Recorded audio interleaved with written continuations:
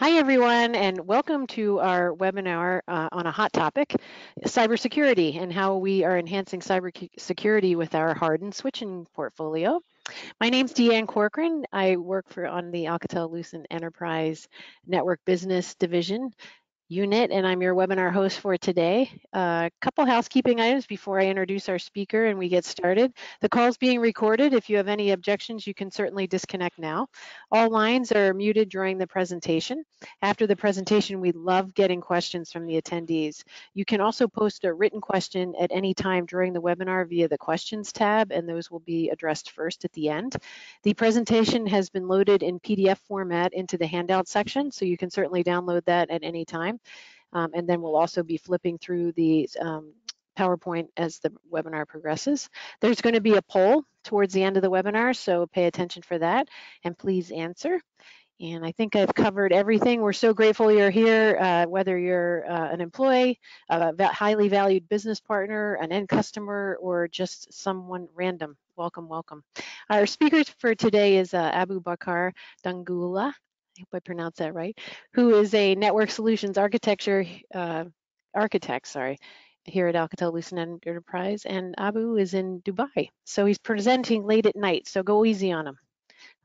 Abu, if you want to say hello to everyone. Hello, everyone, and welcome. Okay, so I'm going to hand the mic over to you, and we'll get going. Sure, let's get started. Hello, everyone. Welcome to this webinar. My name is Abu-Bakar. I'm a network solution architect working for Alcatel-Lucent Enterprise.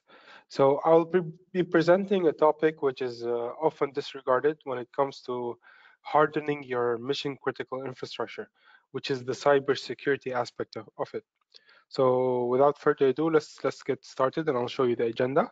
So here's the agenda for today. So I will start with a brief introduction into our topic. Then we will discuss the key differentiators and the advanced security features that Alcatel-Lucent Enterprise offers with its switching and wireless portfolio that helps to tackle cybersecurity challenges in the IoT and mission critical networks. After that, we will briefly go over the Alcatel-Lucent Enterprise hardened switching portfolio and some of the key features of each of our switching models. After that, we will follow that with our wireless portfolio, which is our Omni-Access Stellar access points.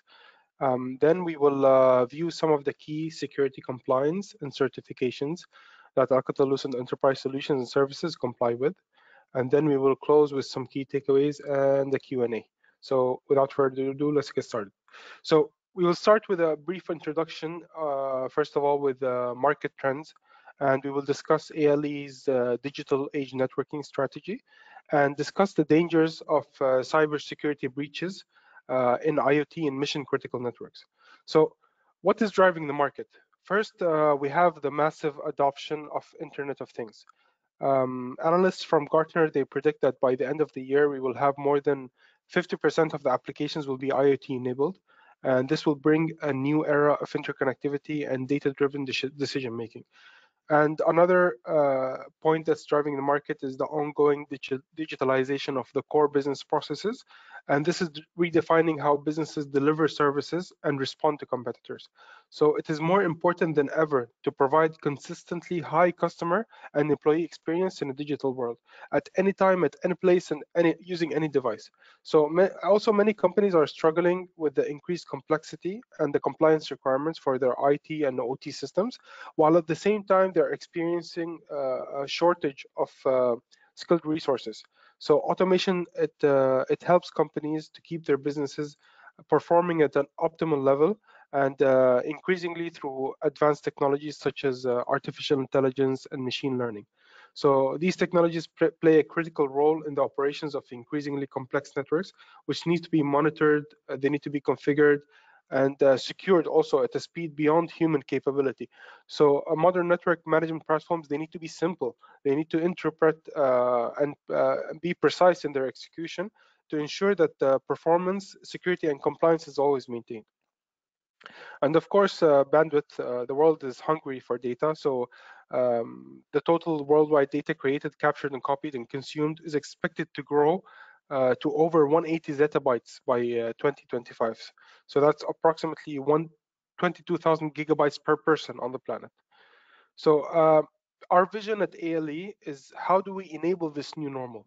So the solution is our and their digital transformation is digital age networking.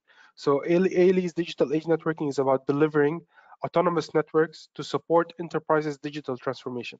So the autonomous network is the foundation of a reliable network infrastructure, which is at the core of every business. We want the networks to be configured and provisioned automatically, and we want them to be ready to ensure mission critical secure network operations while at the same time optimizing user experience. So we want them to adapt automatically to the changing business conditions. Also, as part of our digital age networking is the IoT capability, which offers secure onboarding, management, and monitoring of any IoT device. So, in order to enable business agility and transformation. So, IoT devices they can bring rich and accurate data to business applications and processes, creating better customer experiences and enabling better business decisions. But they need to be appropriately classified and securely managed. So the rapid adoption of IoT endpoints across all industries makes this a priority for every organization. And of course, once you have securely and automatically onboarded all of your devices, you need to maximize the value of different elements of your business, including the data that you are generating. So integrating workflows from applications, infrastructure, devices, and employees, it's the key to business innovation and enhance productivity and increase revenue. So we are here to talk about harsh networks. So let's define what makes a network harsh or an environment harsh. Sorry. So a harsh environment is for a network is the location where the traditional network infrastructure it faces significant challenges due to difficult conditions. Whether it can be uh, these conditions, of course, they can impact the performance, reliability, and the stability of the system. So we are talking about areas that are subject to extreme temperatures, violent wind, vibration, shock, dust, even electromagnetic interference. So all of these places uh, did not need in the past, or they cannot afford, but now they need IP connectivity. So some of the industries where ruggedized products are particularly relevant are shown here. For example, we can name transportation, utilities, and the energy sector, and industrial manufacturing, maritime, smart cities, military, and so on. All of these they have a use case for uh, using ruggedized products. So, as you may be well aware that digital transformation and digitalization of the industrial landscape is changing. It's changing the cybersecurity expectations. So, included as well is the proliferation and explosion of IoT devices and IoT devices. So, the network infrastructure needs to be prepared for such digitalization by being prepared for such challenges. So, having a physically hardened infrastructure is no longer enough. You need to consider the cybersecurity aspect of it.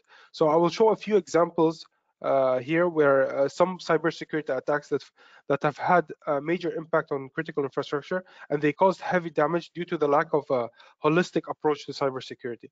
So the first one I want to talk about is, as you may have heard about it, is the Colonial Pipeline ransomware attack. It happened back in May 2021. So this pipeline, it's mainly carrying gasoline and jet fuel from Texas to the southeastern United States. The attack it crippled the fuel deliveries in the United States on the East Coast, and they had to shut down the entire pipeline, and the state of emergency was declared. And this caused the president, the U.S. president, to sign an executive order in order to increase the software security standards. And any sales to the government, they need to be increase the security standards and tighten the detection and security of existing systems, and to improve also the information sharing and incident response.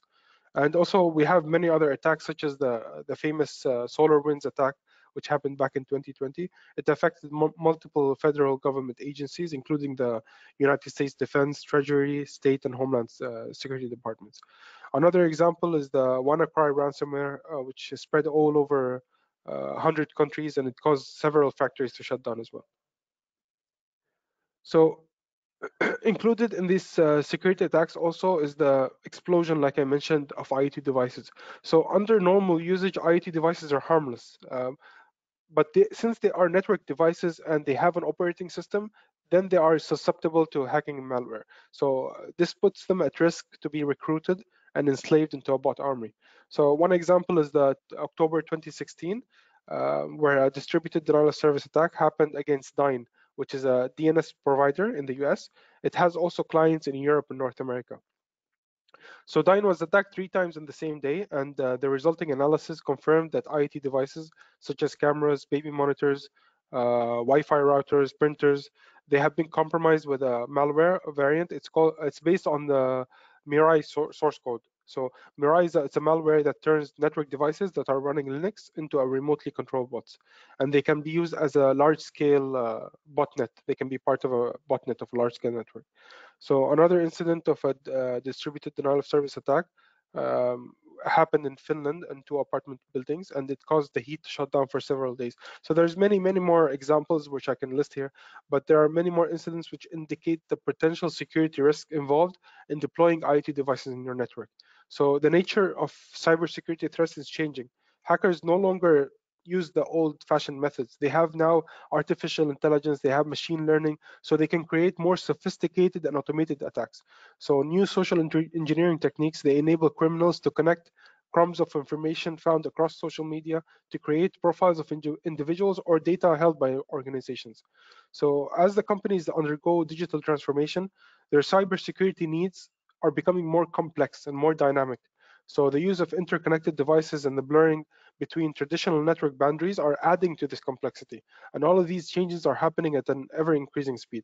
So all of these cyber attacks I mentioned, they can be avoided by ensuring that your network devices do not have any embedded backdoors, which can be easily exploited. So where do ALE products come in the picture? So we will go through a few key differentiators and advanced security features that ALE offers with their hardware switching and wireless portfolio. So ALE brings advanced enterprise security features and functionalities to the industrial world. So the first feature I want to start with is ALE's secure diversified code. So many network operating systems, they come with vulnerabilities, which is normal, and they can be exploited easily by any hacker. So there's a threat potential in software for backdoor threats and embedded malware and exposure of proprietary and or classified information. This is not the case with the ALE operating system, which is called AOS. So ALE employs a set of technologies to ensure that the switch integrity differentiate ALE from the competition.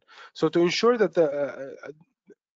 network integrity, the network equipment, ALE offers, first of all, independent third-party verification and validation. So any source code analysis, white box and black box testing, and searching for vulnerabilities in external interfaces. So ALE provides independent verification and validation on external interfaces which connect to the software.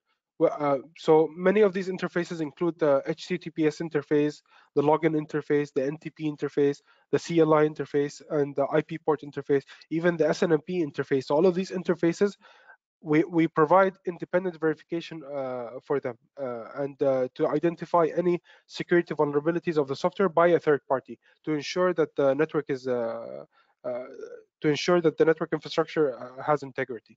So AOS also implements software diversification with a technique called address-based layout randomization, which is short for it is ASLR.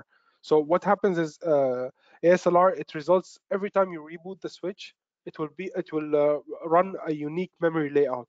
So every time it reboots, it will be a different layout of the memory. So this will impede any or prevent any software exploitation.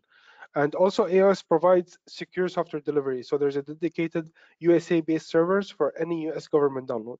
And another feature is the TA compliance. So ALE USA supply chain process enables designation of OmniSwitch models as TAA CEO, which is country of origin USA. So this is the default operation of AOS. There's no charge, there's no additional licensing which is required. So this is the default of AOS switches.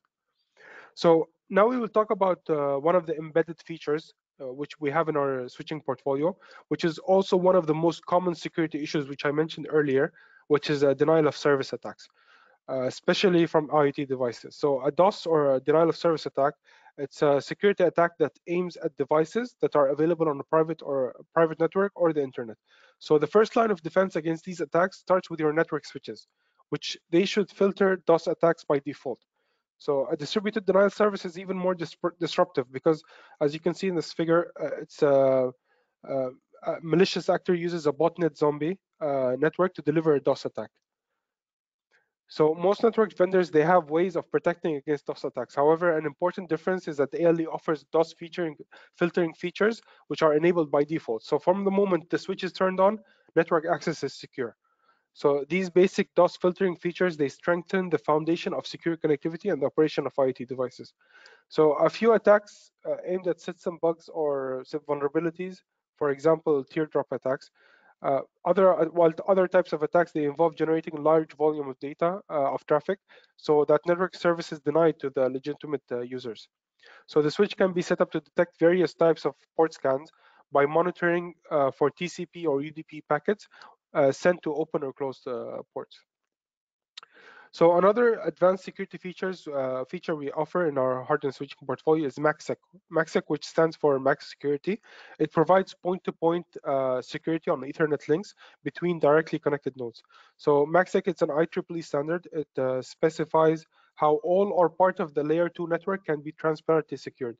So it provides connectionless user data confidentiality and frame data integrity and data origin authenticity, as well as optionally you can encrypt the data as well. So MACsec is intended for the wired network. It's not for wireless network, because wireless networks, they use different protocol. So MACsec, it prevents DOS attacks, man-in-the-middle attacks, or any playback attacks, and so on. So it can be used to secure even the most of the traffic on Ethernet links, even the LLDP frames or the LACP frames or the ARP packets and so on. All of these are inherently secured. So MACsec enabled links, they are secured using matching security keys between the switches. So I want to speak next about our micro segmentation strategy. So we use SPB, which is short for shortest path bridging. It's an IEEE networking standard. Its code is 802.1 EQ. Its primary focus of SPB was to address the spanning tree protocol challenges. However, SPB is more than just an STP evolution. So it's similar to MPLS, but SPB provides VPN functionality, which is similar to MPLS, but it's much simpler to deploy and maintain, and it results in a lower total cost of ownership. So MPLS, it requires a stack of protocols. For example, you need to enable IGP in your underlay, you need to enable LDP, you need to enable OSP, MPBGP. So all of these stack of protocols you need to enable in order to enable MPLS. But for SPB, it relies on a single protocol to provide this whole functionality, which is ISIS. So ALE supports the SPB-M, which is the MAC and MAC mode of the standard. So SPB, it uses a complete picture of the network to ensure that the IP traffic, it takes the shortest path possible to reach the destination. So SPB capable nodes can calculate and use multiple available paths when required, and they will dynamically adjust to changes, making the virtualization very easy. So even in a multi-vendor enterprise network, it uses all the network resources to reduce or even eliminate network bottlenecks. So the redundant links, they no longer sit idle. They are available for immediate utilization. So SPB, it's an ideal solution for macro and micro segmentation. First, because it's really easy to create virtual segments for different user communities or device types without increasing any of the operational complexity. And second, also because it's fully integrated with Access Guardian, which is ALE's network admission control framework. I will talk about that in the next slide as well. So in short, SPB, it makes it easier to adopt a zero trust framework based on software-defined segmentation. So another feature, which is the last feature I want to talk about, is which supports an organization to build a zero trust framework using different microsegmentation strategies and automation. It's called user network profile, which is UNP. So UNP is embedded in the access layer switches and the access points, which is a feature that's unique to ALE. So UNP is a set of rules based on devices, users, and applications, classification defining the security and network quality of service, which is to be enforced at the access port.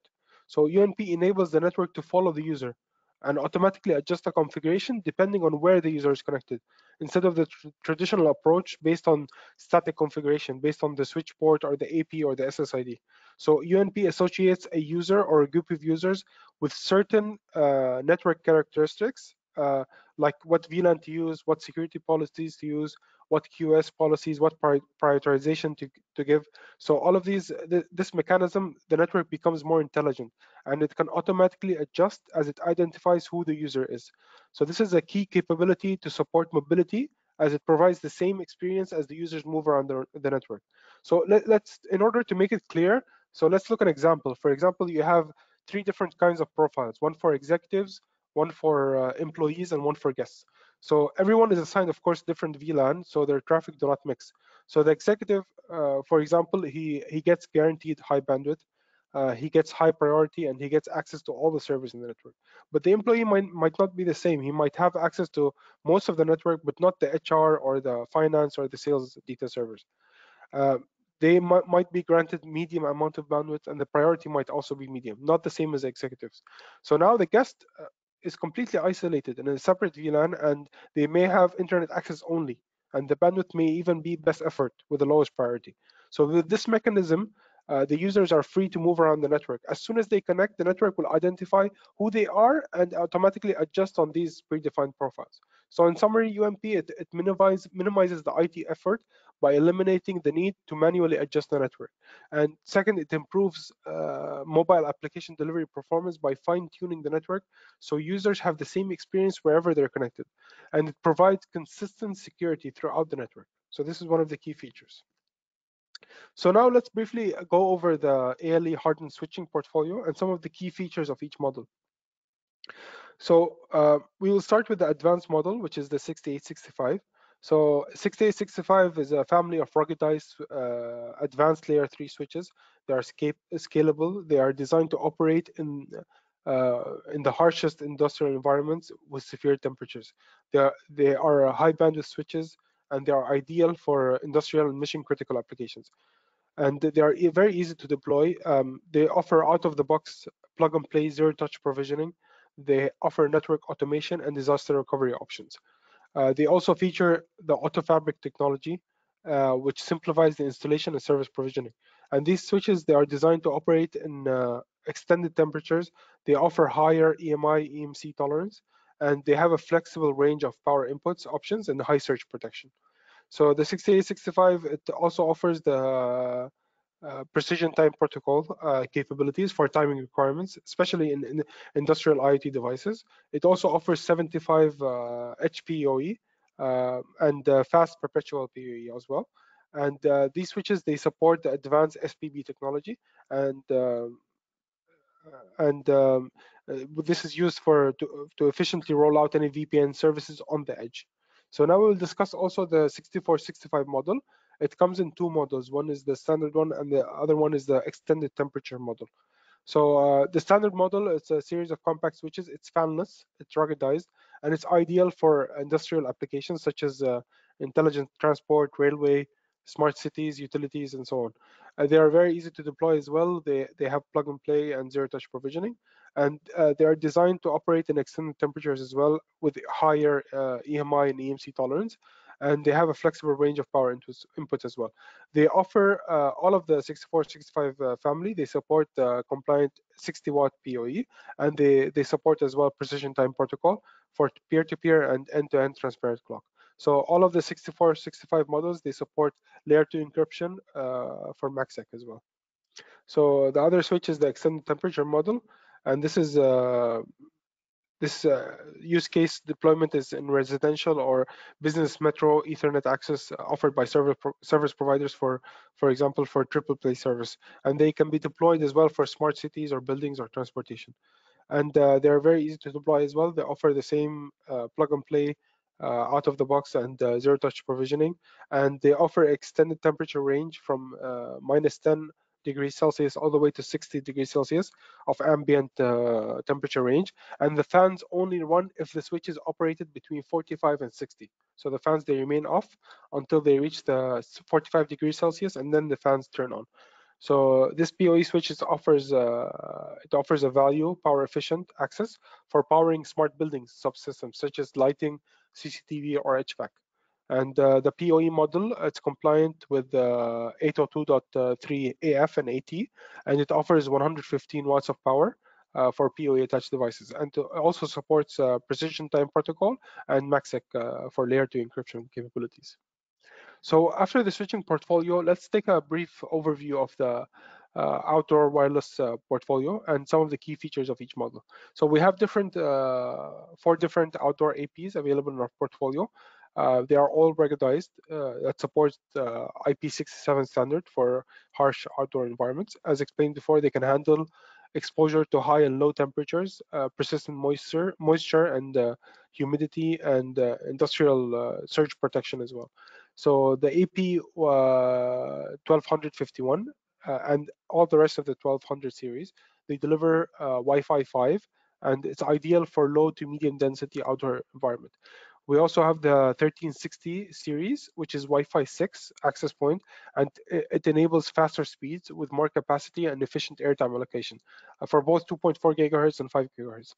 And it addresses the 1360. It includes also integrated with Bluetooth and Zigbee radio, which enables location and building automation services. So this is ideal for medium to higher density outdoor environment. As mentioned also before, our APs can be managed from OmniVista, which is our network management system, and they can also manage this OmniVista can manage also switches. They make it so you can control your entire network from a single pane of glass. So in terms of security also, WPA3 is supported in all of our standard access points. So this is a quick comparison of each model. So this enables the customer to choose the best model based on the requirements. AP 1251 series, it's a Wi-Fi 5 access point with an internal antenna and supports WPA3 as well. And the 1360 series, they are all Wi-Fi 6 models that come with IoT support, BLE and Zigbee, and multi-gig support and a socket for SFP as well. So the 1362, the difference is that it needs to be purchased with an external antenna as well. So the next topic, which is the key topic in this presentation, is I want to present the security compliancy and certifications. So at ALE, our solutions and services, they comply with the applicable regulations and the standards to keep your data, networks, and information secure. And it keeps your work practices environmentally friendly as well. So ALE solutions, they are extensively certified, which validates our technology and services, safety and security. Our solutions are ISO 27001, IEC, which is industrial environmental, European GDPR, HIPAA, French HDS, ISO 15408, common criteria evaluation assurance level 2 certified, and there's many more certifications. It depends on the product. So the government and customers, they demand that the companies, they respect tough security regulations and maintain high privacy standards. So ALE helps you to meet these challenges and to mitigate the risk of damage to your clients and business caused by security breaches. So what does security compliance mean for your business? So businesses, they must adhere to certain regulations and standards at the government and regional and industrial level as well. This is to ensure the full end-to-end compliance of highly regulated markets. ALE products, they comply with data protection standards and regulations designed to protect privacy. So moreover, our solutions they rely on certified processes in accordance with legal requirements. So we will go through the specific key security certifications that our portfolio is compliant with, and the per product certification is available on the data sheet, which you can find on the website. So let's begin with common criteria. So this is a certification which provides assurance that the process of specification, the implementation and evaluation of a software's or IT product security has been conducted in a rigorous, standard, and repeatable manner at a level that is commensurate with the target environment for use. So a common criteria is used as a basis for government-driven certification scheme, and typically evaluations are conducted for the federal government agencies and critical infrastructure as well. So the 6865 and the 6465 models, they are level 2 structurally tested, which is for the evaluation assurance level 2. So they are also certified for NDCPP, which is for network device collaboration, collaborative protection profile, and they're developed by the Network International Technical Community. You can click on these links and find more about the certifications as well. So our switches have been embedded in federal networks for more than 20 years, and they didn't get a single security incident reported. So combined with the durability of our switches, these performance characteristics are just part of the reasons why our Omni switches are GITC certified, which is for Joint Interoperability Test Command. So it's also approved on the Department of Defense product list, and they're deployed throughout the U.S. Navy as well. So the 6865 and the 6465 models, they are also FIPS 140-2 certified at security level 1, which provides the basic security requirements um, that are specified for a cryptographic module, and FIPS, which stands for Federal Information Processing Standard. It's a US and Canadian co-sponsored security standard for hardware, software, and firmware solutions. So it provides a benchmark for validating the effectiveness of cryptographic hardware. So in US government procurement, all solutions that use cryptography must complete this validation to ensure end users receive a high degree of security and assurance and dependability. So at ALE, we believe that security should be a process. It's not a product. It's not a single product that can ensure your security. So this is why ALE proposes an end-to-end strategy to provide network security and to minimize your risks with a comprehensive layered approach. So we will start with the user and device authentication. So only authorized users and devices are allowed to be connected to the network. Then we look at the applications running in the network, and we use analytics and application visibility to decide what actions to take. And then we monitor the network integrity to ensure that it's running on the optimal performance. Our software technology, it protects the operating system at every switch. And we use IoT containment as well to provide secure access and separation into different containers. So then we recommend the application of best practices, for which we provide a number of design guides, we provide a number of documents, and finally we keep the software, the system software up to date, which can be included as part of the support contract. So this whole procedure will allow you to have a holistic and layered approach to secure your mission critical network infrastructure. So in conclusion, the next time you're looking for a hardened switching for your mission critical infrastructure, do not forget about the cybersecurity aspect. So you have to look for a product that has also passed the most stringent, objective, and independent security attestations and can ensure the security of your critical infrastructure. Our field-proven hardened switching portfolio is not only physically hardened, but it also comes embedded with software protection, automation features, and supports advanced security features and supports encryption of your most critical data and helps you to achieve a zero trust framework in your critical infrastructure as well. So thank you, and I'm handing over the mic to Diane. Okay, great job. You are a fast talker, Abu-Bakar. I Yeah, love it. I told you. You did tell me, and now I believe you. You are certainly a fast talker. So before we hit the question panel, I'm just going to launch a poll. You won't be able to see it on your screen, Abu, but everybody else will. Does the customer assessment interest you? And if people want to answer, that would be great.